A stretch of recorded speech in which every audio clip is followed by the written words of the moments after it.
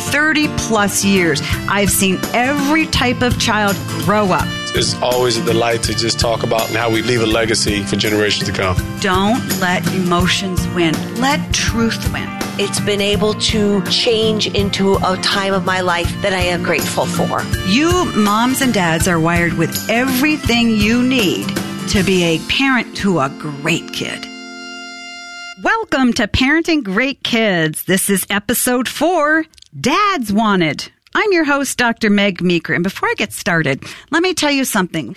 In all of my years of work, I see a common thread with children who are struggling. It's going to be hard for many of you to hear, but I'm here to tell you the truth. Those struggles are often connected to their fathers. A father is the most important man in his daughter's life and in his son's life. Just how important is a father? Well, he's the first exposure of male love to his children. And moms, if your child doesn't have a father figure in his or her life, I really want you to find ways to get strong male mentors that you trust and seek out opportunities for them to engage the lives of your children, even if there's been an absence. It's never too late to begin pouring love into their lives with a strong male father figure. Fathers are so extremely important, and I want to shine a light on that in this episode. Also, dads. Many of you wrote to me, you submitted questions, and I'm going to be featuring a wonderful, wonderful question. How can I teach my daughter she's beautiful the way she is? And I have a very special guest on this episode, my good friend, Mr. David Tyree. Now, you may have heard that name before. It may sound familiar. But David works for the New York Giants, and he played for them in the Super Bowl when they beat the Patriots in 2008. David Tyree caught the ball on his helmet and the crowd went wild. I'll ask him about that crucial catch that he caught that changed the outcome of the Super Bowl. And we'll also discuss the work he does now mentoring the New York Giants team and why fathers are so important in the lives of children. Like I always do, I'm going to give you some points to ponder and you'll be able to activate them right away. Dads, listen to me. You probably have no idea what your presence and attention does for your child. So forget guilt or regret and just listen and receive this episode today for the betterment of your child. And as a reminder, if you're enjoying listening to my podcast, don't just listen or download individual episodes. Click the subscribe button next to the title of the podcast. Tell your family and friends to do the same. This is a great help to me and the podcast, but more importantly, it's a great help for you because every episode will automatically go into your show feed. So thanks again for listening to episode 4, Dads Wanted. You're going to love it. Stay with us.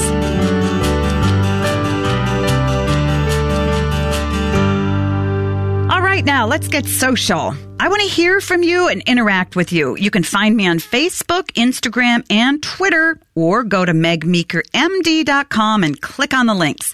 You can send me a question on Facebook or email it to askmeg@megmeekermd.com. That's askmeg@megmeekermd.com. Let's go to the first question, and it comes from Josh, and his question is, how can I teach my daughter she's beautiful the way she is? What a marvelous question. Thank you so much, Josh. First of all, applaud you for the fact that you're thinking about that you don't want her to just feel like her value comes from her looks or the way she dresses. And unfortunately, there are a whole lot of girls who feel that way. Some studies show that about 1/3 of third grade girls have already been on a diet. So our culture is obsessed with the way girls look, and unfortunately the girls themselves become obsessed with the way they look. And it's true for boys, but I think the pressure begins sooner for girls. So the fact that you want to show your daughter that she's beautiful for things that are deeper than just her looks, I applaud you. First thing that I would like to encourage you to do is think about the way you talk to her. You know, we're used to wanting to say, oh, you look so pretty, or oh, you look so lovely, or boy, that dress looks nice on you, or gee, did you get a nice haircut? It looks really pretty. Steer away from compliments that have to do with her looks. When you want to compliment her character, compliment her intellect, Compliment her feelings. Compliment her faith. The things that you do want to say to her are things like, you know what, honey? You are such a beautiful person. I admire your patience. I saw you talk with that friend of yours and you showed so much empathy or compassion. I saw you go into that test and I know you were afraid, but you were courageous. You have so much courage for somebody your age. You don't want to say, gee whiz, you look like you've lost weight. You look really good. Or, boy, you're beautiful in that dress. You get what I'm saying. Don't be paranoid about never saying your daughter's beautiful. It's fine to say your daughter's beautiful, but the whole point is you don't want your focus to be there. You want the focus of your compliments, the focus of your praising of her as a person to come from focusing on her character, not her external being. Our next question comes from Ruben, and he asks, how can I give equal time to my 5 daughters? God bless you, Ruben. 5 daughters, you have your hands full. What a great dad to be asking how he can parent his girls the same way and how he can be equal, how he can give them equal time. Just the fact that you want to do that lets me know that you're a very conscientious dad who's working very, very hard. Let me just tell you, Ruben, first of all, it's really hard to parent each of our kids equally. It's just life. Some kids demand more of our attention. Some kids get sick more frequently, and we end up being with them at the hospital. Some kids want to play sports, and some kids don't. So don't beat yourself up if you can't divide your time equally all the time with your kids. But here's what you do want to do. You want to let each of your daughters know that your desire is to be with each of them the same amount of time. Your desire is to have a great relationship with every one of them. You want a great relationship with them, but realize, Ruben, your relationship with your oldest daughter is going to be very different than your relationship with your middle daughter and the youngest daughter. That's fine. That's fine. There are going to be times you feel closer to your older daughter, closer to your younger daughter, and that's the way life is. So just give yourself some grace in that area. As far as spending equal time, here's what I would do. I would take a month-long calendar and I would look down and I'd say, okay, here are the times that I'm at work and here are the times that I'm playing softball or here are the times I'm doing something with my wife.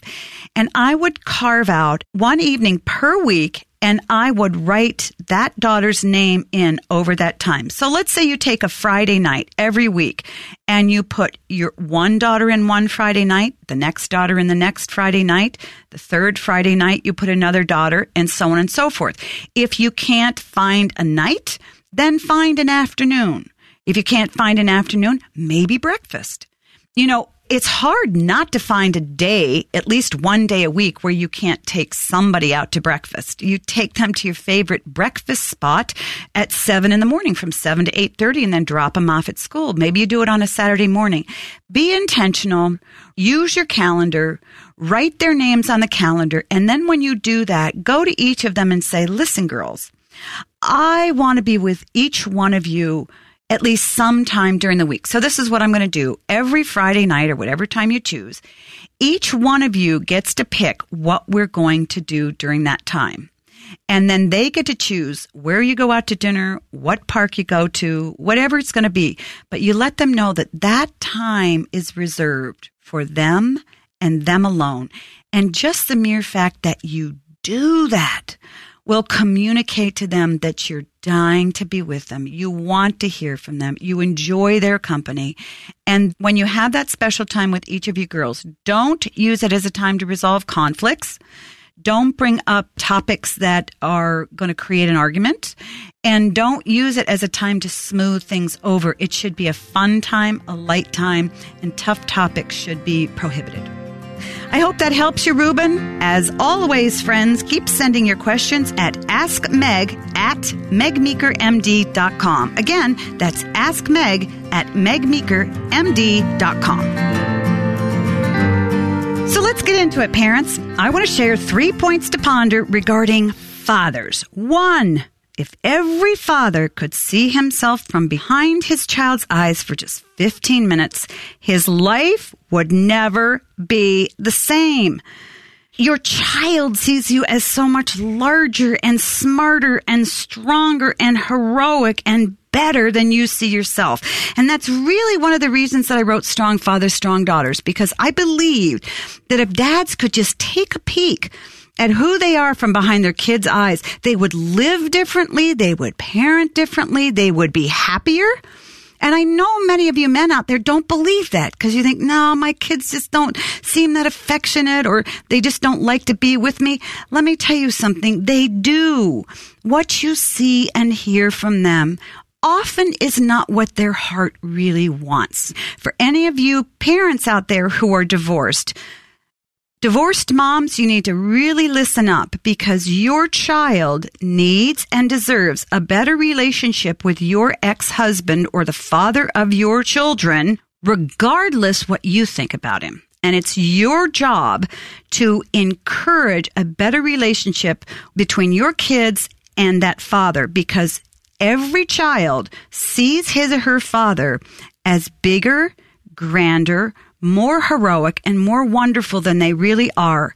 And I really believe that if fathers could see who they are from their child's vantage point, they really would live different lives. Second, regardless what you as a dad think about yourself, your son or daughter needs and wants you. And I know this is hard for you to believe because their body language and their speech may tell you otherwise, but don't believe it. Children need their dads, especially if you have a teenage girl in your home and you go to hug her and she feels like a telephone pole with porcupine quills all over her and it hurts you to actually hug her and you think that's the last time I'm going to do that because clearly she wants nothing to do with me.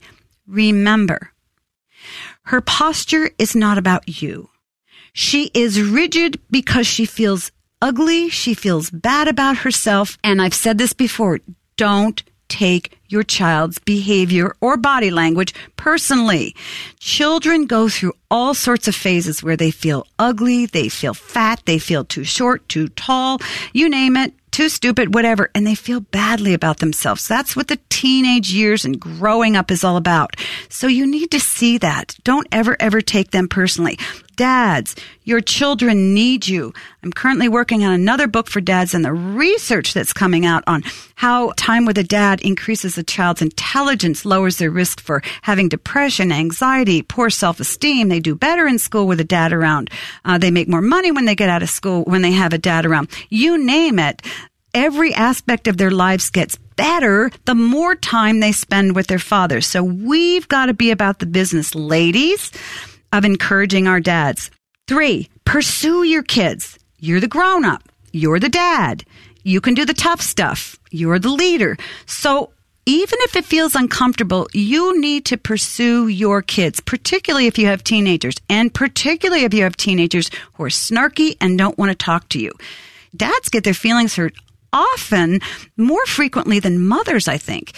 Because when kids make a bad face at him, dad goes, okay, that's enough of that. Clearly you don't want me. I'll see you in another 8 years or so when you're a grown up. It's the worst thing you can do. Pursue your children. Dads, listen to me. Your son or daughter need you available and present in their lives when they're teenagers more than when they're young kids. And the only way you can really engage your teenagers is if you take an attitude that you will pursue them. Don't be obnoxious.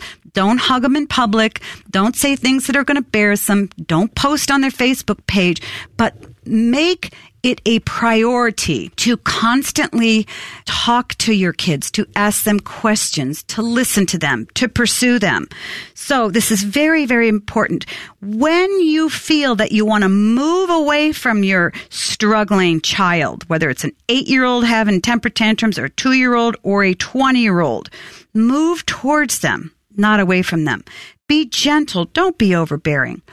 Pursue them and persevere, but don't overstep boundaries with kids. And we'll talk about that later. Teens won't initiate healing in a relationship or even work towards a healthier one. You have to. Dads, I'm calling on you. You're the leaders in your home. Leaders don't have to be authoritarian. They don't have to be mean. They don't have to be harsh. A leader is the one who takes the initiative to make life in the home better. That's what your kids want. That's what you can do. And I'm right here to help you. I want you to listen in on my conversation with my special guest, David Tyree. He is such a stand-up guy, and I know you're going to love hearing what he has to say.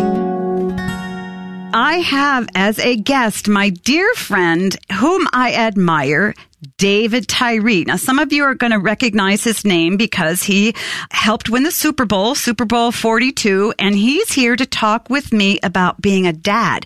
Before we do that, David, well, first of all, thanks for joining me. Oh, listen, it's my greatest honor to be with my esteemed friend, Dr. Meg Meeker. It's mutual. I want to put you in a time and place in history, and I want to put you on a field because I've heard you tell the story, which is very different from what people know. But let's pretend it's 2008. It's Super Bowl 42. The Giants, your team, are losing to the Patriots, and you've only got a few seconds to go, and you, David Tyree, are on the field. What was that like? Oh, my goodness. What was that like? I guess you could say it's a moment of anxiety, but it's also a moment that you've longed for and worked for, in regard to your gift and your talent and profession at this level. So it's kind of miraculous even how I was in position because I didn't play much and I didn't have a lot of production as a receiver in 2007 season into 2008.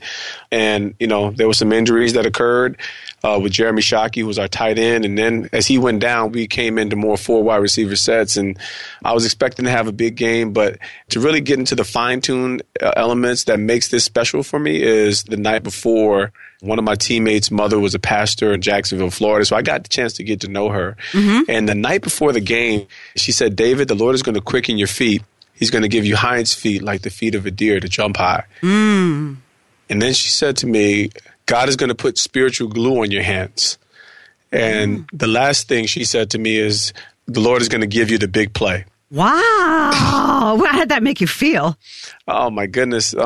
This is the night before the biggest game of my life. Yeah. And so I was supercharged. I'm a believer. So, I recognize that obviously God speaks. So I just received the word. I believed the word. And when she said God's going to give you the big play, I actually had in mind the play that was actually a part of the game plan. What was it going to be? It was a touchdown that I scored that no one cares about. So when I scored that touchdown, I'm giving God all the glory.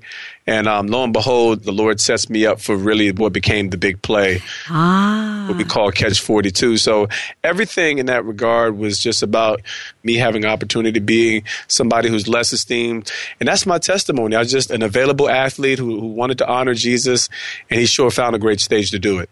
So you made a touchdown in that Super Bowl. Did you think you were done? Did you think, oh, well, that's what God gave me, so now I can just go sit on the bench?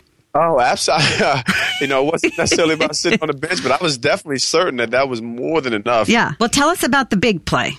The big play it was actually 62 max Y-cell union. And that means I've run a post on the outside. Guy inside be running an out-breaking route. And there's some in-breaking routes on the other side of the field with the other receivers. Okay. And so I'm running a deep post for all my football fans out there. They know what that is, running deep toward the middle of the field. And none of that really mattered because the Patriots put on a serious pass rush, and Eli Manning was under duress. And, he found every bit of, I don't want to call it courage, but it was a miraculous escape on his end, a Houdini trick. Yeah. And he escaped the pass rush, rolled right, and we kind of locked arms. And at that moment, it was like this real Chariots of Fire, slow motion moment. I went up with 2 hands, and I was embracing for contact, but in my heart, I'm just saying I'm not letting it go. I remember one hand coming off of the football, and I remember placing that hand back on to secure the football. Mm-hmm. And that's the only thing I know. I actually did not see a replay of the catch until I got back to the hotel. I didn't know that this would be something that would be remembered, in Super Bowl history or NFL history. Obviously, there was an element to that play that we call, I guess you could say we call that playing above the X's and O's. Yeah. Well, I will tell you, for what you've been through and the life you've lived, you're an extraordinarily humble man. And I know that the Lord is first and foremost in your life at all times. And that's just what's so cool about you, is it just oozes out. Would it be a fair statement to say that your mom made you the player that you were and the father that you are? Well, yeah, I think it would definitely be a fair statement to say that my mother was very into athletics. And so it did bring me a great measure of joy. I remember watching Wimbledon's with my mother. I'm talking about she was just a sports fan. We would watch the World Series together, things of that nature. I'd just sit down on her floor, be with her in a room. Mm-hmm. As far as, my dad, he was very much a part of my life. He was not in the home. He'd sign me up for football, obviously, all those things. So he's always been a part of the process and been an extremely proud father. But, my mom was definitely a part of that inspiration. And that drive and determination to excel athletically, yeah. Mm-hmm. So did she push you pretty hard? No, or did she just see that you had talent and gifts and you liked it and she just encouraged you? Yeah. She was definitely a great encourager, but she didn't hold any punches, though. I remember I dropped a pass in a playoff game in high school. What could have been a game-winning touchdown pass, which would have put us in the state championship. And I'm a little down. Thank God we ended up winning the game. And I'm expecting this great word of comfort. And she gave me this note. And it was an acronym that basically read out, "Look the ball into your hands." That's pretty good. It was a delightful moment, but I was very much self-motivated when it came to, my aspirations with football. Mm-hmm. Very, very, very cool. I've spent a lot of time working with the NFL on the importance of mentoring. I know that you feel strongly about mentoring and encouraging people and teaching people and bringing them along. And so right now you work for the Giants. You don't play anymore. But what is your role at the Giants now? So I'm the director of player engagement, which basically affords me the opportunity to do exactly what you just said. I stand as a liaison to their growth. I assist them as far as resources and programs that will lead to their overall development. And that's on the field and off the field. Mm-hmm. Just trying to, really be a bridge to health and success. So it deals into everything from relationships, how we transition into the National Football League, and take full advantage of this experience, just developing their whole person. Mm-hmm. Well, let me ask you a hard question, and I'm going to sort of put you on the spot here.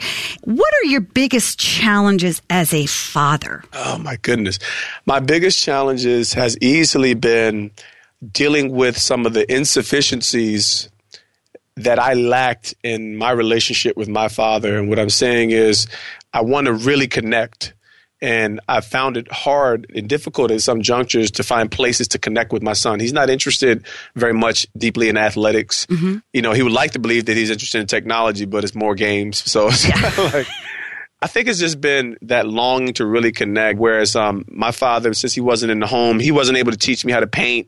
He wasn't able to teach me how to change my oil. He wasn't able to teach me to do some of the things that would naturally come in a healthy nuclear environment. Right. And so those things were lost. And I sometimes I feel a lack of being able to just naturally pass down things to my son.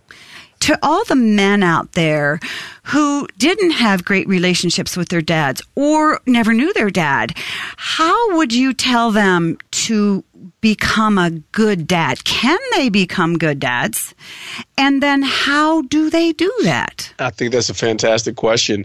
The human heart that is, respectably healthy has a desire to excel at this. And I think most fathers just want to provide a better experience than what they've had, and it's not a shot at, any of their previous experience because some people have had great fathers. Maybe they want to provide exactly what they had. Mm-hmm. But some of us have had some experiences that, they would like to avoid. Mm-hmm. And so we just want to, provide a healthier environment. And I think that's where I started having my first son at 21 years old in college and not knowing what was going to happen. So number one, I think you just have to have the right desire. I think that alone will motivate you to get on the course to get what's necessary. I think what has allowed me to excel at this point was having a good image of my Heavenly Father, understanding His heart toward me, His desire toward me. My faith has really propelled me to excel at this and recognize the importance of it and the fact that I only get one chance. And so I think I'm much more intentional about trying to excel and overcome my lack and recognize that He is sufficient in all things and I can get this done. And so, I don't think there's a perfect script because each individual is its own individual, but we have some areas that we can never neglect as far as their instruction, their discipline, and their overall welfare and how we care for their souls. Mm-hmm. So I think, number one, they can absolutely be successful. The roadmap to that is not cookie cutter. And I think as long as we're, teachable and look for instruction, and then we'll get what's necessary to be successful as fathers. Mm-hmm. That is beautifully, beautifully said. This is why I feel it's so important for our listeners to hear from you, David, because in America, you hold one of the highest sought after, dreamed after positions, and yet in talking to you, that's really not the heart of who you are. The heart of who you are is being a great man and a great dad. You love the Lord, and that's what really counts. And men need to know that. I remember asking you, and I'll ask you again, if you had the chance of going in, playing the Super Bowl, and having a guaranteed win and being the star of the Super Bowl, or going and seeing one of your children born, which would you choose? Well, going in and seeing one of my children born.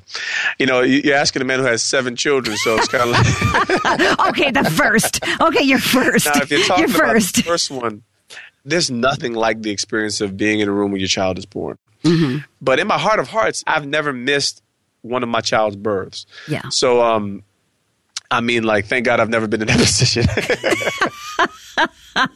I really put your back against the wall, didn't I? See, but the whole thing is that here's a man who's lived both sides. You've lived with tremendous amount of professional financial success, and you've lived as a dad with 7 kids.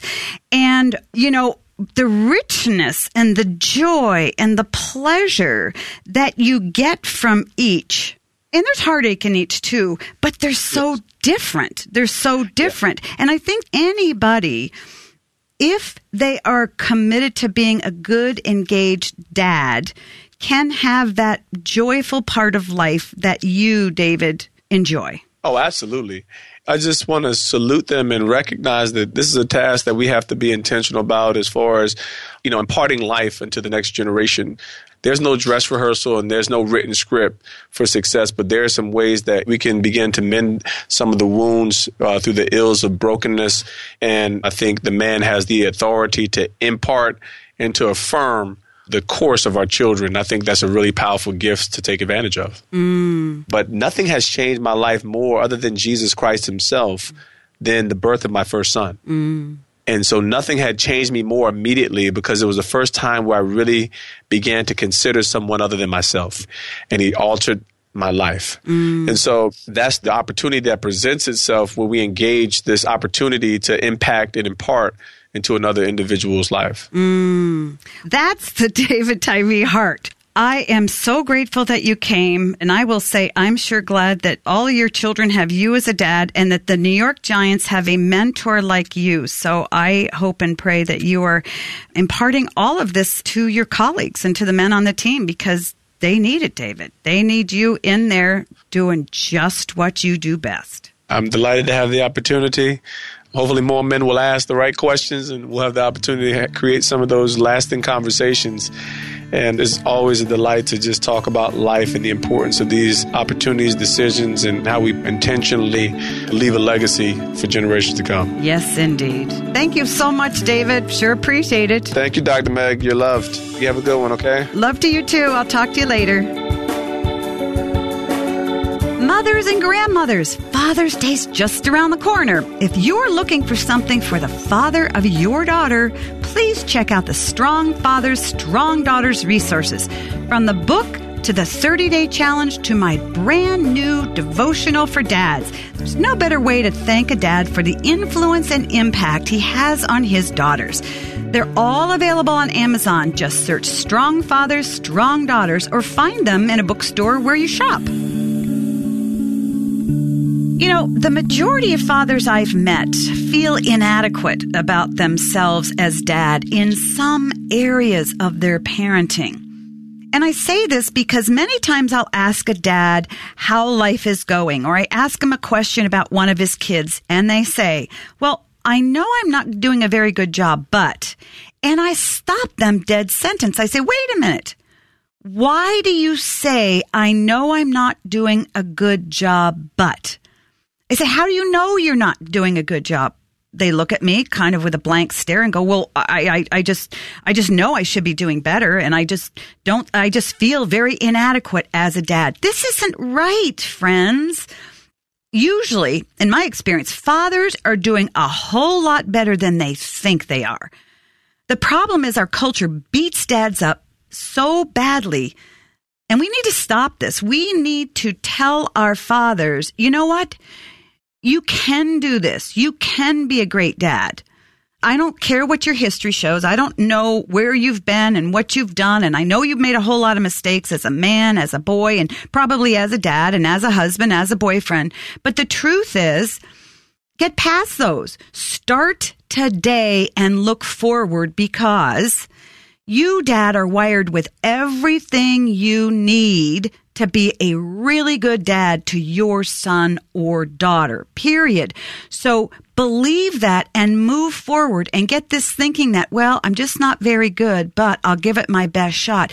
That comes straight from our culture. It's a lie you believe, and you've got to stop it. You've got to retrain the way you think, because you need to feel more confident as a father, and your kids need you to feel confident as a dad. If you're trying to parent them sort of walking around with hunched shoulders and a downcast face thinking, well, I think I can do this. I hope I can discipline you. Or you're not paying any attention at all to your parenting and you're just flying off the handle all the time and screaming at your kids, then you're going to feel horrible about your parenting. So be intentional. Think about your role. Think about your responsibility. Grab hold of it. Take it seriously, because you have power in your child's life. So own it and temper it. Use it the way it should be used. Every child takes one man to the grave. That's his or her dad. Now, you who are sons and daughters know exactly what I'm saying, because maybe you're out there and you're 25, 35, 45. Part of you still aches for your father to like you, to approve of your job, to like the way you're parenting, to come along and pat you on the shoulder and look you in the eye and go, wow, you're doing an amazing job. We live with that sense that we want more of our dad until we die. We want more healing, or we want more time and affection with our fathers. I really need you to hear what I'm going to say now. Dads, you have the power in your kids' lives. I've watched children of all walks of life grow up over the past 30 years, and here's one thing I know for sure. When a child has an engaged dad, that is the single most important factor that's going to determine that child's happiness and success. Let me say that again.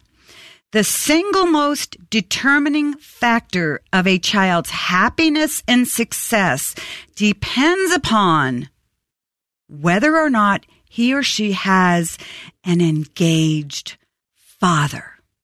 Here are 3 points to ponder. 1, fathers, try to look at yourselves from behind the eyes of your children. It will change your perspective on your life and on your parenting. 2, regardless of your child's body language and age or their words, children truly want their dad. So don't base your worth on what you see. 3rd, fathers, pursue your kids, especially when they're teenagers.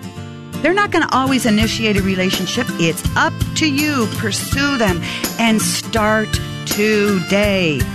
Until next time, parents, remember, great kids are raised, not born. Thanks for listening to the podcast. Parenting Great Kids with Dr. Meg Meeker is custom built for you, the parent, so be sure to share the podcast. You can also like Dr. Meg on Facebook and follow her at Meg Meeker. And for the perfect Father's Day gift, check out the new Strong Fathers, Strong Daughters devotional, available on Amazon and at your local bookstore. As always, you can let us know what you think of the podcast by writing us a review. And to catch future episodes, be sure to click subscribe.